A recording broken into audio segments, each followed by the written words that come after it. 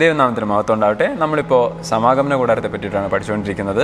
നമ്മൾ കുറേ കാര്യങ്ങൾ പഠിക്കുകയുണ്ടായി. നമ്മളിപ്പോൾ 8ാമത്തെ പാഠത്തിലേക്ക് എത്തിയിരിക്കുകയാണ്.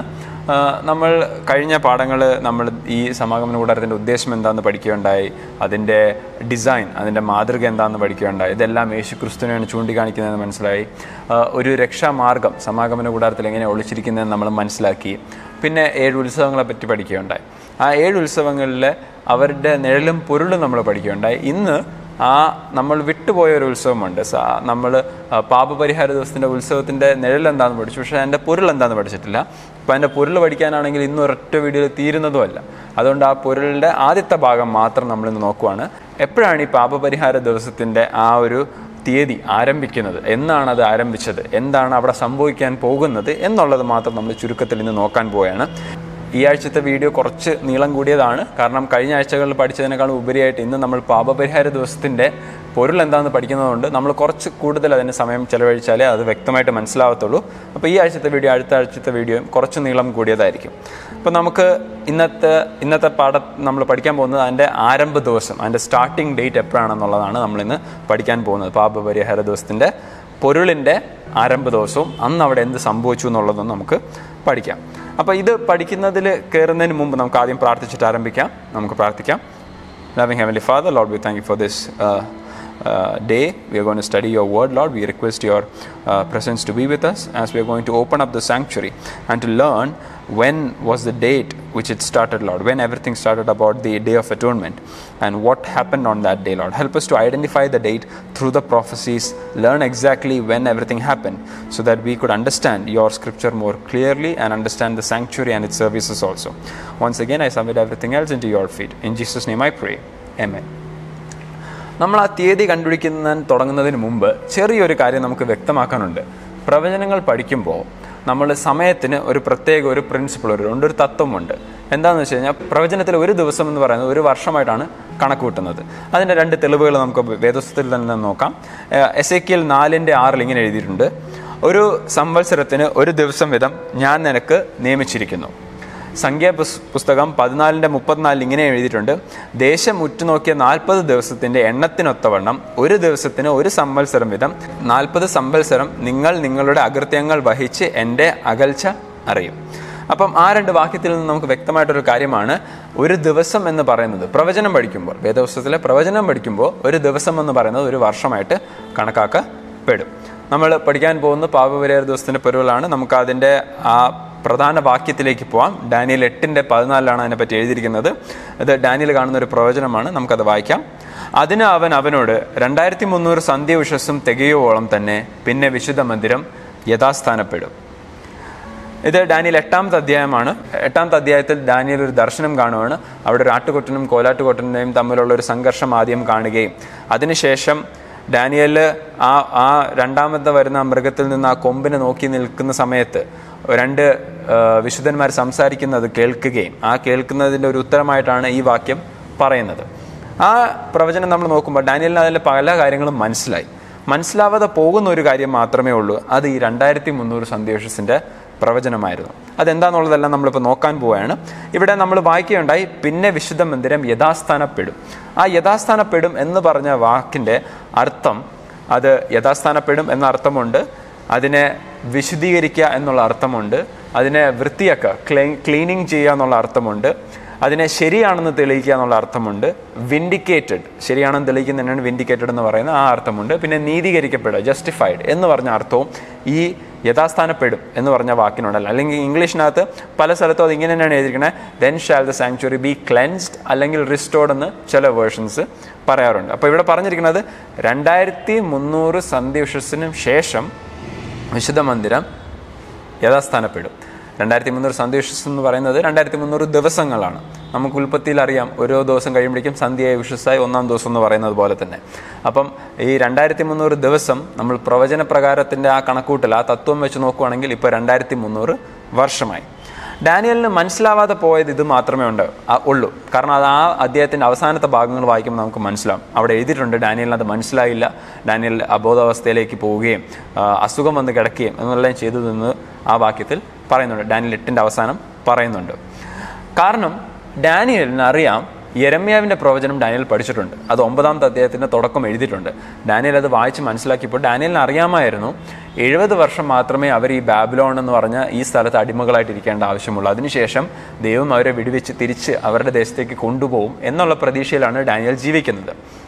ഡാനിയേൽ 8-ന്റെ തുടക്കം നമ്മൾ നോക്കുമ്പോഴേക്കും 1-ാമത്തെ വാക്യം നോക്കുമ്പോൾ നമുക്ക് മനസ്സിലാവും ഡാനിയേൽ ആ ദർശനം ഡാനിയേലിന് ലഭിക്കുന്നത് ബെൽഷസർ രാജാവ് എന്ന് വെച്ചാൽ ബാബിലോണിലെ അവസാനത്തെ രാജാവിൻ്റെ 3-ാമത്തെ ആണ്ടിലാണ്.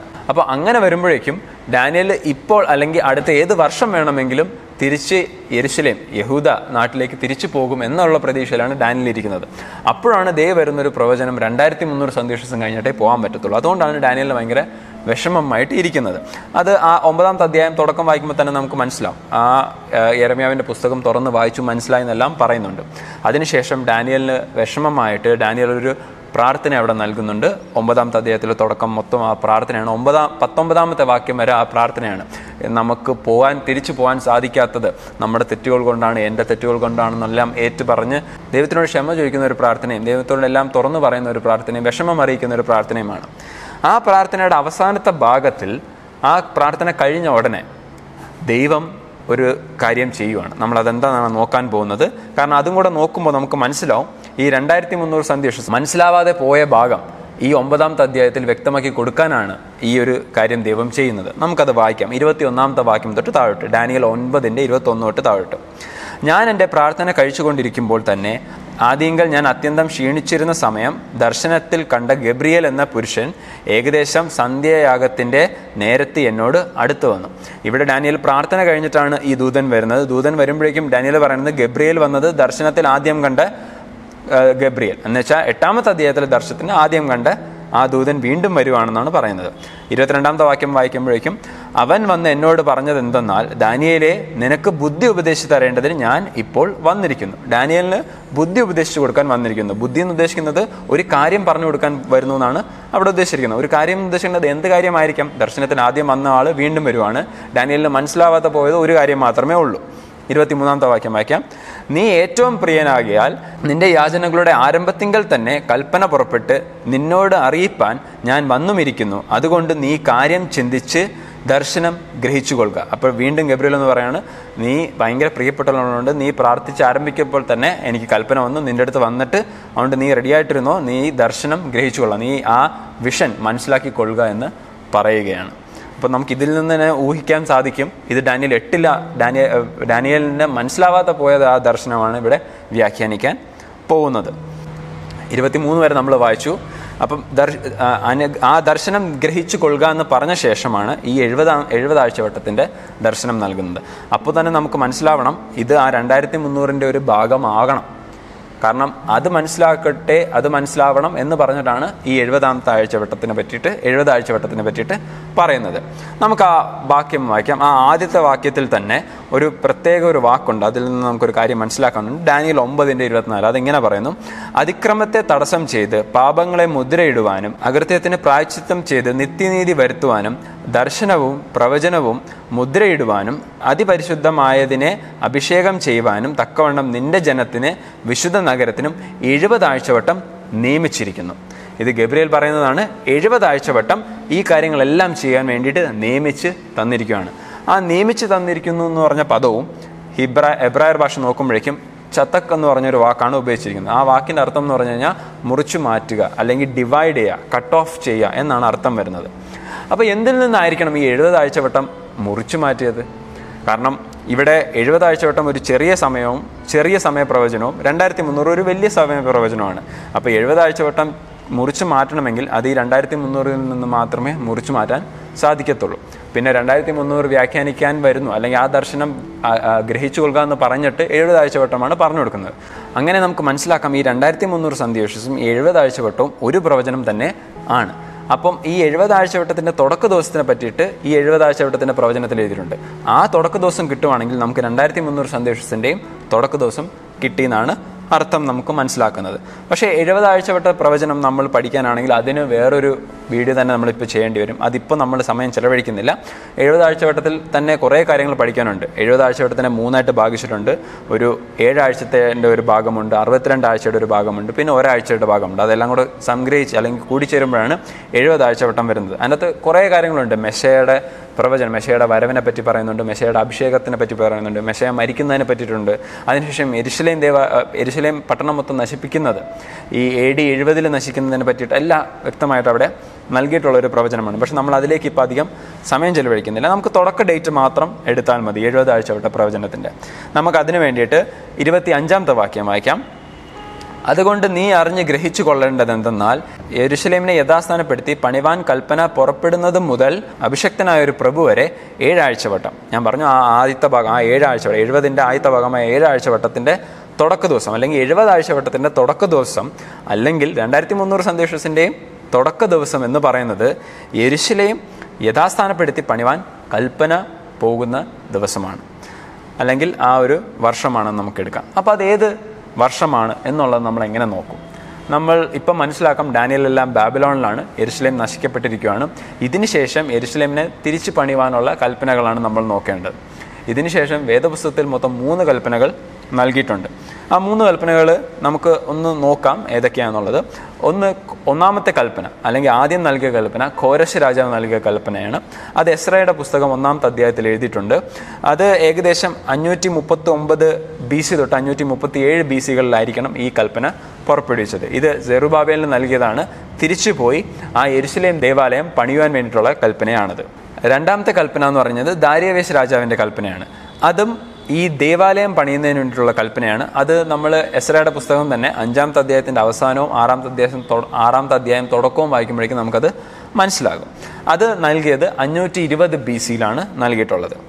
മൂന്നാമത്തെ കൽപ്പന എന്ന് പറഞ്ഞത് അർത്ഥസ്രഷ്ടാവ് രാജാവ് നൽകിയ ഒരു കൽപ്പനയാണ്.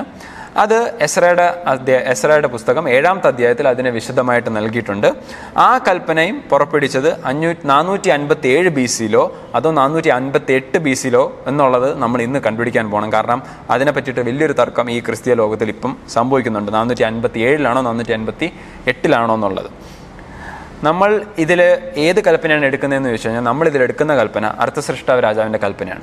കാരണം ഘോരശ് രാജാവിൻ്റെയും ദാരിയവേശ് രാജാവിൻ്റെയും കൽപ്പന അത് ആ യെരുശലേമിലെ ദേവാലയത്തിനെ പറ്റി മാത്രമായിരുന്നു. കോരശ് പറഞ്ഞത് ആ ദേവാലയം പണിയുക, ദാരിയവേശ് പറഞ്ഞത് ആ ദേവാലയം പണിയുന്നവരെ ശല്യപ്പെടുത്താതെ അവരെ വിട്ടേക്കണം, അവരവരുടെ പണി ചെയ്ത് ആ പണി തീർത്തോട്ടെ, നിങ്ങളാരും അവരെ ശല്യപ്പെടുത്തരുത്. നമുക്ക് ഇതെല്ലാം നിങ്ങൾക്ക് എസ്ര 5-6 വായിക്കുമ്പോൾ നിങ്ങൾക്ക് മനസ്സിലാവുന്ന കാര്യങ്ങളാണ്. പക്ഷേ അർത്ഥസ്രഷ്ടാവ് രാജാവിൻ്റെ കൽപ്പന മാത്രമേ ഉള്ളൂ യെരുശലേം ദേവാലയത്തിൻ്റെ പണി പൂർത്തിയാക്കുകയും അതിൻ്റെ കെട്ടിടങ്ങളും അതിനെ പട്ടണമായിട്ട് പണിത് തീർക്കാൻ നൽകുന്ന കൽപ്പന അർത്ഥസ്രഷ്ടാവ് മാത്രമേ നൽകിയിട്ടുള്ളൂ. അതാണ് നമ്മൾ നേരത്തെ വായിച്ചത്. യെരുശലേം യഥാസ്ഥാനപ്പെടുത്തി പണിയുവാൻ നൽകുന്ന കൽപ്പന മുതൽ നമ്മൾ കണക്കൂട്ടണം. അപ്പോൾ അർത്ഥസ്രഷ്ടാവ് രാജാവിൻ്റെ കൽപ്പനയാണ് എടുക്കുന്നത്. 2 തീയതികൾ ഈ ക്രിസ്തീയ ലോകത്തിൽ തർക്കമുണ്ട്. 457-ആണോ 458-ആണോ എന്നുള്ളത്. അതാണ് നമ്മൾ ഇന്ന് നോക്കാൻ പോകുന്നത്. അപ്പോൾ ഈ കൽപ്പന എവിടെ രേഖപ്പെടുത്തിയിട്ടുണ്ടെന്ന് വെച്ച് കഴിഞ്ഞാൽ നമ്മുടെ വേദപുസ്തകത്തിൽ തന്നെ എസ്രയുടെ പുസ്തകത്തിലെ 7-ാമത്തെ അധ്യായത്തിലെ 11-ാമത്തെ വാക്യത്തിൽ ഇങ്ങനെ പറയുന്നുണ്ട്: യെരുശലേമിനോടുള്ള യഹോവയുടെ കൽപ്പനകളുടെയും ചട്ടങ്ങളുടെയും വാക്യങ്ങളിൽ വിദഗ്ധ ശാസ്ത്രിയായ എസ്ര പുരോഹിതന് അർത്ഥസൃഷ്ടാവ് രാജാവ് കൊടുത്ത എഴുത്തിന്റെ പകർപ്പാവേത്. ആ അർത്ഥസൃഷ്ടാവ് രാജാവ് നൽകിയ അതേ കൽപ്പന തന്നെ എസ്രയുടെ പുസ്തകം 7-ാമത്തെ അധ്യായത്തിൽ വ്യക്തമായിട്ട് നൽകിയിട്ടുണ്ട്. ഇത് എപ്പോഴായിരിക്കും നൽകിയത് എന്നുള്ളത് നമുക്ക് നോക്കാം. അത് ആ 7-ാമത്തെ അധ്യായത്തിലെ 8-ാമത്തെ വാക്യം വായിക്കാം. 5-ാം മാസത്തിലായിരുന്നു അവൻ യെരുശലേമിൽ വന്നത്. അത് രാജാവിൻ്റെ 7-ാം ആണ്ടായിരുന്നു. അപ്പോൾ അർത്ഥസൃഷ്ടാവ് രാജാവിൻ്റെ 7-ാമത്തെ ആണ്ടിലാണ് എസ്ര യെരുശലേമിലേക്ക് വരുന്നത്, അല്ലെങ്കിൽ ആ കൽപ്പന നൽകുന്നതെന്ന് വേണമെങ്കിൽ നമുക്ക് മനസ്സിലാക്കാം. അപ്പോൾ അങ്ങനെയാണെങ്കിൽ ഈ രാജാവിൻ്റെ ആദ്യത്തെ വർഷം എന്നാണോ ഭരിക്കാൻ ആരംഭിച്ചതെന്ന് നമ്മൾ കണക്കൂട്ടുകയാണെങ്കിൽ നമുക്ക് 7-ാം ആണ്ട് ഏത് വർഷമാണെന്ന് മനസ്സിലാക്കാൻ സാധിക്കും. ചരിത്രം പറയുന്നത്, അല്ലെങ്കിൽ ബ്രിട്ടാനിക്കയുടെ എൻസൈക്ലോപീഡിയയിലൊക്കെ നമ്മൾ നോക്കുമ്പോഴേക്കും നമ്മൾ കാണുന്ന തീയതി അർത്ഥസൃഷ്ടാവ് രാജാവ് അല്ലെങ്കിൽ അർത്ഥസൃഷ്ടാവ് 1-ാമൻ ഭരണത്തിൽ വരുന്നത് 465 BC-യിലാണ് അർത്ഥസൃഷ്ടാവ് രാജാവായതെന്ന് പറയുന്നുണ്ട്. പക്ഷെ ഒരു പ്രശ്നമുണ്ട്. അങ്ങനെയാണെങ്കിൽ ഈ കൽപ്പന പുറപ്പെടുവിച്ചത് 458 BC-യിലാവും. പക്ഷേ അത് ശരിയാണോ എന്നുള്ളത് നമ്മളൊന്നും കൂടെ സൂക്ഷിച്ചു നോക്കേണ്ടിയിരിക്കുന്നു. കാരണം ആ 465-ാമത്തെ വർഷത്തിൽ അവിടെ കുറച്ച് ഗൂഢാലോചനകളും കുറച്ച് തെറ്റായിട്ടുള്ള കാര്യങ്ങളും കുറച്ച് കൊലപാതകങ്ങളെല്ലാം നടന്നൊരു വർഷമാണ്.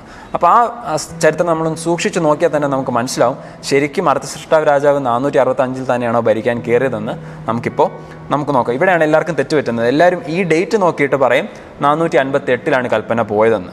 പക്ഷെ നമ്മൾ വ്യക്തമായിട്ട് നമ്മൾ നോക്കുമ്പോഴേക്കും നമുക്ക് അവിടെ കുറച്ച് മനസ്സിലാക്കേണ്ട കാര്യങ്ങളുണ്ട്. 465 BC അർത്ഥസൃഷ്ടാവ് രാജാവാകുന്നില്ല.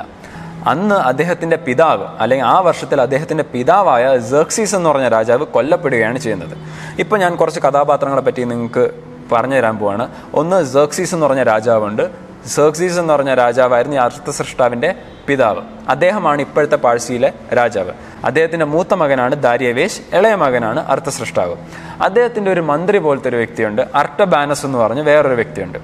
ഈ അർട്ടബാനസ് വ്യക്തിയെ പറ്റിയിട്ട് 2 ചരിത്രങ്ങളുണ്ട്. ഒന്ന്, അദ്ദേഹം ദാരിയവേശിനെ കൊല്ലുകയും അതിനുശേഷം സെർക്സീസ് ഇയാളെ കൊല്ലപ്പെടുത്തും എന്നുള്ള ഭീതിയിൽ അയാൾ ഈ സെർക്സീസ് രാജാവിനെ നശിപ്പിക്കുകയും എല്ലാം ചെയ്യുകയുണ്ടായി, അയാൾക്ക് രാജ്യഭരണം ലഭിക്കാൻ വേണ്ടിയിട്ട്. വേറൊരു കഥ പറയുന്നത് അദ്ദേഹം സെർക്സീസ് എന്ന് പറഞ്ഞ രാജാവിനെയാണ് ആദ്യം കൊന്നത്.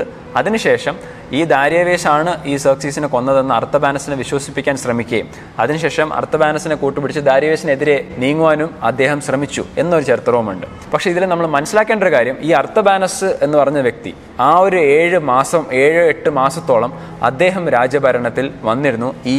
ഈ കാര്യങ്ങളെല്ലാം സംഭവിച്ചിരുന്ന സമയത്ത് നമുക്ക് ഒരു കാര്യം എന്തായാലും വ്യക്തമാണ്, 465-ാമത്തെ വർഷത്തിൽ ഈ സംഭവങ്ങളാണ് അവിടെ നടന്നത്. അന്ന് അർത്തബാനസ് രാജാവായിട്ട് മാറിയില്ല. പക്ഷെ 465-ാമത്തെ വർഷത്തിൻ്റെ ഏറ്റവും അവസാന കാലഘട്ടത്തിലേക്ക് പോകുമ്പോഴേക്കും ഈ അർത്തബാനസിൻ്റെ വിശ്വസനായ മെഗബൈസസ് എന്ന് പറഞ്ഞ വ്യക്തി എല്ലാം അർത്ഥസൃഷ്ടാവിനെ പറഞ്ഞു കൊടുക്കുകയും അർത്ഥസൃഷ്ടാവ് അർത്തബാനസിനെ കൊന്നുകളയുകയും അതിനുശേഷം ഈ അർത്ഥസൃഷ്ടാവാണ് പിന്നെ രാജാവായിട്ട് വരുന്നത്. അപ്പോൾ ഇത് എല്ലാം കഴിഞ്ഞു വന്നപ്പോഴേക്കും ഒരു വർഷം നീങ്ങിപ്പോയി. അങ്ങനെ 464-ാമത്തെ BC ശരിക്കും അർത്ഥസൃഷ്ടാവ് രാജാവ് ഭരണത്തിൽ വരുന്നത്.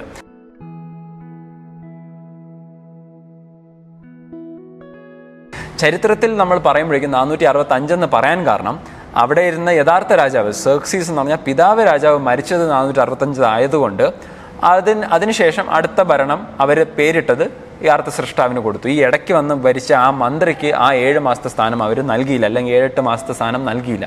അപ്പോൾ ശരിക്കും അർത്ഥസൃഷ്ടാവ് രാജാവിൻ്റെ രാജ്യഭരണം ആരംഭിക്കുന്നത് 464 BC മാത്രമാണ് ആരംഭിക്കുന്നത്, 465 അങ്ങനെ ആകുമ്പോൾ അവിടെ നിന്ന് 7-ാമത്തെ ആണ്ടിലാണ് കൽപ്പന പോയതെന്ന് പറയുന്നുണ്ട്. അപ്പോൾ അവിടെ നിന്ന് 7-ാമത്തെ ആണ്ട് നമ്മൾ കണക്ക് കൂട്ടുകയാണെങ്കിൽ അത് 457 BC ഈ കൽപ്പന പുറപ്പെടുവിക്കുന്നത്. അപ്പോൾ നമുക്ക് തുടക്ക ദിവസം കിട്ടി. ഇനി നമുക്ക് അധികം പാടില്ല. 2300 സന്ധ്യവിശ്വസം ഈ 457 BC നിന്ന് കണക്കൂട്ടിയാൽ മതി.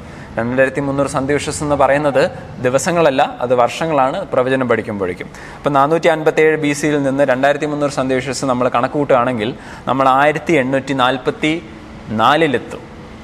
അന്ന് ആണ് ഈ വിശുദ്ധ മന്ദിരം യഥാസ്ഥാനപ്പെടും എന്ന് പറഞ്ഞ പ്രവചനം നിറവേറുന്നത്. പക്ഷെ അന്ന് ഏത് തീയതിയാണെന്ന് ചോദിച്ചു കഴിഞ്ഞാൽ നമുക്ക് ചെറിയൊരു സംശയം ഉണ്ടാകും. കാരണം അതിനെന്ത് തെളിവ് നമുക്കുണ്ട് എന്ന് നോക്കിക്കഴിഞ്ഞാൽ കഴിഞ്ഞ വീഡിയോയിൽ നമ്മൾ പഠിക്കുകയുണ്ടായി, ആ വസന്തകാല ഉത്സവങ്ങളിൽ എല്ലാ പ്രവചനങ്ങളും നിറവേറിയത് ആ ഉത്സവത്തിൻ്റെ അതേ ദിവസം തന്നെ ആയിരുന്നു. പെസഹയുടെയും പുളിപ്പില്ലാത്ത അപ്പത്തിൻ്റെ പെരുന്നാളും ആദ്യബല പെരുന്നാളെല്ലാം അതേ ദിവസം തന്നെയാണ് നിറവേറിയത്. അങ്ങനെയാണെങ്കിൽ 1844 പാപപരിഹാര ദിവസം നിറവേറേണ്ടത് ആ വർഷത്തിലെ യഹൂദയുടെ കലണ്ടർ പ്രകാരമുള്ള പാപപരിഹാര ദിവസമായിരുന്നു. അത് ഒക്ടോബർ 22-ാം തീയതിയായിരുന്നു. ഒക്ടോബർ 22, 1844 ഈ 2300 സന്ധ്യവിശ്വസിൻ്റെ പൂർണ്ണമാവുന്ന തീയതിയും അന്നാണ് വിശുദ്ധ മന്ദിരം യഥാസ്ഥാനപ്പെടുന്നതിൻ്റെ തീയതി ആരംഭിക്കുന്നതും. ഇങ്ങനെയാണ് നമുക്കിത് മനസ്സിലാക്കാൻ സാധിക്കുന്നത്. ഇതേപോലെ തന്നെയാണ് പണ്ടത്തെ ഒരു കൂട്ടം ജനമുണ്ടായിരുന്നു. അവർ അഡ്വന്റിസ്റ്റുകാരായിരുന്നു. അഡ്വന്റിസ്റ്റ് എന്ന് പറഞ്ഞു കഴിഞ്ഞാൽ സെവന്ത് ഡേ അഡ്വന്റിസ്റ്റ് അല്ല, അവർ ദൈവത്തിൻ്റെ 2-ാം വരവ്. അഡ്വന്റിസ്റ്റ് എന്ന് പറഞ്ഞാൽ ദൈവത്തിൻ്റെ 2-ാം വരവിനെ കാത്തിരുന്നും അതിനെ ഘോഷിച്ചും ഇരുന്ന വ്യക്തികളായിരുന്നു.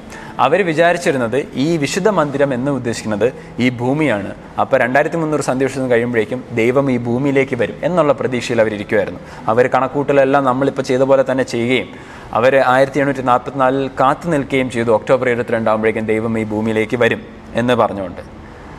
പക്ഷേ നമുക്കെല്ലാവർക്കും അറിയാവുന്നൊരു സത്യമാണ്, ദൈവം ഒക്ടോബർ 22, 1844 ഈ ഭൂമിയിലേക്ക് വന്നിട്ടില്ലായിരുന്നു. അവർ കണക്കൂട്ടിയ തീയതി ശരിയായിരുന്നു, പ്രവചനങ്ങളെല്ലാം പഠിച്ചു വെച്ച്. ഈവൻ നമ്മുടെ പ്രവചനാത്മ രേഖയും അത് വ്യക്തമാക്കി നമുക്ക് നൽകുന്നുണ്ട്. പക്ഷേ അന്ന് അവർ പ്രതീക്ഷിച്ചിരുന്ന കാര്യമാണ് തെറ്റിപ്പോയത്. അവർ വിചാരിച്ചത് ഈ ഭൂമിയാവുന്ന സമാഗമന കൂടാരത്തിലേക്ക് അല്ലെങ്കിൽ വിശുദ്ധ മന്ദിരത്തിലേക്ക് ഈ യേശുക്രിസ്തു വരും എന്നവർ പ്രതീക്ഷിച്ചു. പക്ഷെ അത് സംഭവിച്ചില്ല. അവർ വിചാരിച്ചിരുന്നില്ല സ്വർഗത്തിലും ഒരു വിശുദ്ധ മന്ദിരമുണ്ട്, അവിടെയും ഒരു അതിപരിശുദ്ധ സ്ഥലമുണ്ടെന്നുള്ള കാര്യം അവർ അപ്പോൾ ചിന്തിച്ചില്ലായിരുന്നു. അവർ രണ്ടാം വരവ് സംഭവിക്കുമെന്ന് പ്രതീക്ഷിക്കുകയും അവർ വലിയൊരു നിരാശയിലേക്ക് പോവുകയും ചെയ്തു. ആ ദിവസത്തിനെ വിളിക്കുന്നത് തന്നെ ഗ്രേറ്റ് ഡിസപ്പോയിൻമെൻറ്റ് ഡേ എന്നാണ്, ഒക്ടോബർ 22. ഈ സംഭവം അവരെ ഭയങ്കരമായിട്ട് ബാധിച്ചു. ആ പ്രൊട്ടസ്റ്റന്റ് നവീകരണത്തിന് ശേഷം ഇത്രയും വലിയൊരു ഉയർപ്പ് വേറെ സംഭവിച്ചിട്ടില്ല ക്രിസ്തീയ ലോകത്തിൽ നമ്മൾ നോക്കുമ്പോഴേക്കും. കാരണം നോർത്ത് അമേരിക്കയിൽ തന്നെ 50,000-ന് മുകളിൽ ആൾക്കാർ ഈ 1844 ദൈവം വരുമെന്ന് പ്രതീക്ഷിച്ചിരുന്ന ഒരു കൂട്ടമായിരുന്നു. അവിടെ മാത്രമല്ല, ഭൂമിയുടെ വേറെ പല സ്ഥലത്തും ഉണ്ടെന്നുള്ളത് നമ്മൾ ചരിത്രം പഠിക്കുമ്പോൾ മനസ്സിലാവും. പക്ഷേ അന്ന് കമ്മ്യൂണിക്കേഷൻ അധികം ഇല്ലാത്തതുകൊണ്ട് ഇവർ തമ്മിൽ ബന്ധമില്ലായിരുന്നു. പക്ഷേ ഇവിടെ മാത്രം അധികം പേരുള്ളതുകൊണ്ട് ആ കഥ മാത്രമേ എല്ലാവർക്കും ശരിക്കും അറിയാവുള്ളൂ. ഈ 50,000-ന് മേലെയുള്ള ആൾക്കാർ അന്ന് ആ ഒക്ടോബർ 22-ന് ശേഷം എല്ലാവരും പിരിഞ്ഞുപോയി തിരിച്ച് 50 പേര് മാത്രമായിട്ടുള്ള ചെറിയൊരു കൂട്ടമായിട്ട് മാറി. പലരും ദൈവത്തിൽ നിന്ന് വിശ്വാസമേ വിട്ടുപോയി. ചിലവർ തിരിച്ചുള്ള സഭകളിലേക്ക് പോയി, ചിലവർ ബൈബിളെ വേണ്ടാന്ന് പറഞ്ഞു പോവുകയുണ്ടായി. ഈ 50 പേരും പിന്നെ ഒരുമിച്ച് വന്ന് എന്നും പ്രാർത്ഥിക്കുകയും അവരുടെ വിശ്വാസം നഷ്ടപ്പെട്ടു പോകാതിരിക്കാൻ വേണ്ടിയിട്ട് തമ്മിൽ അവരെല്ലാവരെയും ഒരുമിച്ച് വന്നിരുന്ന് പ്രാർത്ഥിക്കുകയും നമ്മുടെ വിശ്വാസം പോവില്ല, നമ്മൾ വചനം പഠിക്കണം എന്നുള്ള ആഹ്വാനത്തിൽ അവർ ജീവിക്കാൻ ആരംഭിക്കുകയും ചെയ്തു. ആ കുറച്ച് നാളിൽ തന്നെ, കുറച്ച് ദിവസങ്ങളിൽ തന്നെ ഒരു പ്രാർത്ഥനയുടെ കൂട്ടം കഴിഞ്ഞിട്ട് ആ കൂട്ടത്തിൽ ഒരു വ്യക്തി, ഹൈറാം എഡ്സൺ എന്ന് പറഞ്ഞൊരു വ്യക്തി, ആ വ്യക്തിയുടെ ചോളത്തിൻ്റെ തോട്ടത്തിലൂടെ നടന്നു പോയിക്കൊണ്ടിരുന്നപ്പോഴേക്കും അയാൾക്കൊരു ദർശനമുണ്ടായി. ദർശനം അയാൾ കണ്ടപ്പോഴേക്കും സ്വർഗം തുറക്കുന്നത് കാണുകയും അവിടെ യേശുക്രിസ്തു അതിപരിശുദ്ധ സ്ഥലത്ത് നിന്ന് ശുശ്രൂഷ ചെയ്യുന്നതും അദ്ദേഹം കാണുകയുണ്ടായി. അതിനുശേഷം അവർ വീണ്ടും വചനം പഠിക്കുകയും അവർക്ക് കൂടുതൽ സത്യങ്ങൾ മനസ്സിലായത് ആ സ്വർഗത്തിലും ഒരു വിശുദ്ധ മന്ദിരമുണ്ട്, അവിടുത്തെ അതിപരിശുദ്ധ സ്ഥലത്തിലേക്കാണ് ഈ യേശുക്രിസ്തു വിശുദ്ധ സ്ഥലത്ത് നിന്ന് അതിവിശുദ്ധ സ്ഥലത്തേക്ക് 1844 പോയത്, യേശുക്രിസ്തുവിൻ്റെ പൗരോഹിത്യ വേലയിലെ 2ാം ഘട്ടത്തിലേക്ക് കയറി എന്നുള്ളതെല്ലാം അവർക്ക് പഠിച്ച് മനസ്സിലാക്കുവാൻ സാധിച്ചത്. ആ 1844 മുതൽ ആ വിശുദ്ധ മന്ദിരം ശുദ്ധീകരിക്കാനുള്ള കാര്യം ആരംഭിക്കുകയും ചെയ്തു.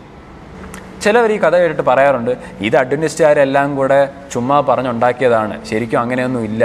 കാരണം അവരവരുടെ ആ ഒരു തെറ്റിപ്പോയ ആ പ്രവചനത്തിനെ മറയ്ക്കുവാൻ വേണ്ടി പറഞ്ഞൊരു കഥയാണെന്ന് പലരും പറയാറുണ്ട്. പക്ഷെ നമുക്കൊരു കഥ അതേപോലെ തന്നെ വേദപുസ്തകത്തിലേക്ക് നോക്കാം. നമുക്കറിയാം ശിഷ്യന്മാരുടെ കഥ അറിയാം. ശിഷ്യന്മാർ യേശുക്രിസ്തു ക്രൂശിക്കപ്പെടുന്നതിന് മുമ്പ് വരെ യേശുക്രിസ്തു രാജാവായിട്ട് ഈ ഭൂമിയിൽ നിൽക്കാൻ പോകുന്ന വ്യക്തിയാണ്, റോമാക്കാരെ നശിപ്പിക്കാൻ പോകുന്നതാണ്, ഞാൻ ഇടത്തും വലത്തുമായിരിക്കണം എന്നുള്ള പ്രതീക്ഷയിൽ നിന്നതാണ് ശിഷ്യന്മാർ. യേശുക്രിസ്തു മരിച്ചപ്പോഴും അവരും ഈ വിഷമാവസ്ഥയിൽ തന്നെയായിരുന്നു. അവർക്ക് എന്ത് ചെയ്യണമെന്ന് ഇല്ലായിരുന്നു. അവരുടെ രാജാവ് നശിച്ചു, അവരിനി എന്ത് ചെയ്യും, ഇത് തിരിച്ച് ഉയർത്തെഴുന്നേൽക്കുമോ എന്നുള്ളത് പോലെ പ്രതീക്ഷ പോലും അവർക്കില്ലായിരുന്നു. അവർ വിഷമിച്ചിരിക്കുമായിരുന്നു. ഈ 1844 ആ ദിവസത്തിന് ശേഷം അന്നത്തെ ആ കൂട്ടം ജനം വിഷമിച്ചിരുന്ന പോലെ ശിഷ്യന്മാരും വിഷമിച്ചിരിക്കുമായിരുന്നു. അവർക്കും വ്യക്തമായിട്ട് അറിയത്തില്ല എന്താ സംഭവിച്ചിരുന്നതെന്നാണ്.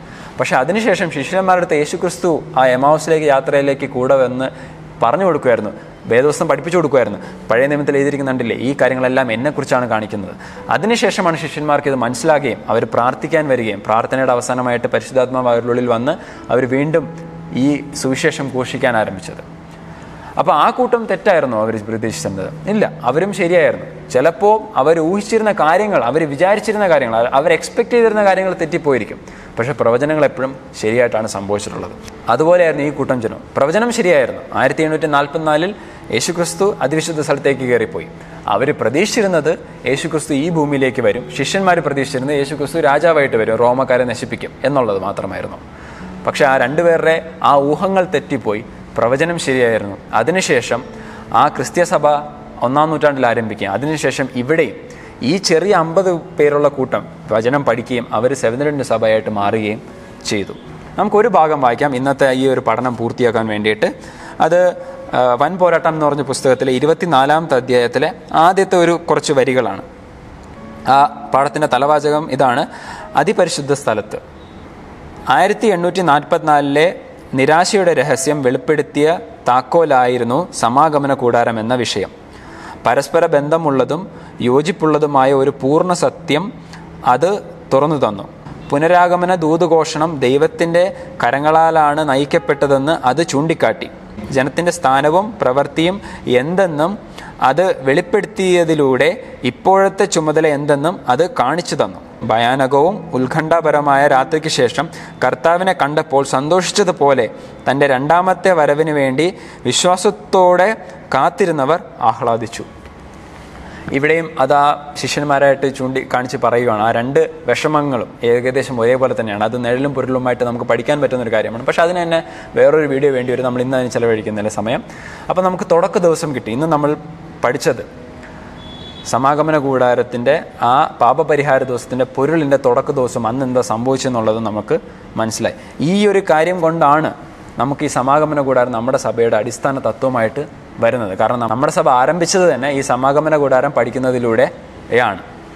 നമ്മൾ ഇന്ന് പഠിക്കേണ്ടായ 2300 സന്ദേശത്തിനെ പറ്റിയിട്ട് അതിൻ്റെ തുടക്ക ദിവസം 457 BC-യിലായിരുന്നു. അതിൻ്റെ പൂർത്തിയായത് 1844-ലായിരുന്നു. ഒക്ടോബർ 22 പാപപരിഹാര ദിവസം ആ വർഷത്തിലെ യഹൂദ ജനത്തിൻ്റെ. അപ്പോൾ ആ ദിവസം തന്നെയാണ് യേശുക്രിസ്തുവും വിശുദ്ധ സ്ഥലത്ത് നിന്ന് അതിവിശുദ്ധ സ്ഥലത്തേക്ക് കയറുകയും. ഇതായിരുന്നു പൊരുളായിട്ടുള്ള പാപപരിഹാര ദിവസത്തിൻ്റെ തുടക്ക ദിവസം. അന്ന് തൊട്ട് വിശുദ്ധ മന്ദിരം ശുദ്ധീകരിക്കപ്പെടുവാണ് സ്വർഗത്തിൽ. ഇതുകൊണ്ടാണ് സമാഗമന കൂടാരം നമ്മുടെ സഭയുടെ അടിസ്ഥാന തത്വമായത്. ഇനി അടുത്ത വീഡിയോയിൽ നമ്മൾ ആ സമാഗമന കൂടാരം, ആ പൊരുളായിട്ടുള്ള സ്വർഗത്തിൽ എന്താണ് സംഭവിക്കുന്നത്, ആ പാപപരിഹാര ദിവസം നമ്മുടെ മഹാപുരോഹിതനായ യേശുക്രിസ്തു അവിടെ എന്താണ് ചെയ്യേണ്ടത്, നമ്മൾ ഇതിൽ ചെയ്യേണ്ട എന്തെങ്കിലും ജോലികളുണ്ടോ, ഇതെങ്ങനെ പൂർത്തിയാവും എന്നുള്ളത് നമുക്ക് അടുത്ത വീഡിയോയിൽ പഠിക്കാവുന്നതാണ്. എല്ലാവരും പ്രാർത്ഥനയോട് കൂടി ഇരിക്കുക. എല്ലാവരെയും ദൈവം അനുഗ്രഹിക്കട്ടെ.